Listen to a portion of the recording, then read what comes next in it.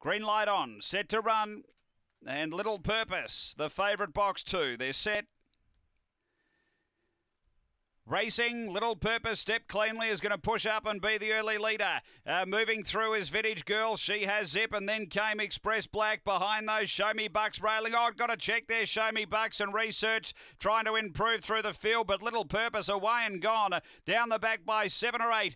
Doing the chasing Research, and behind those came Vintage Girl. Show Me Bucks trying to get going, and then she has Zip up to the turn. Little Purpose clear.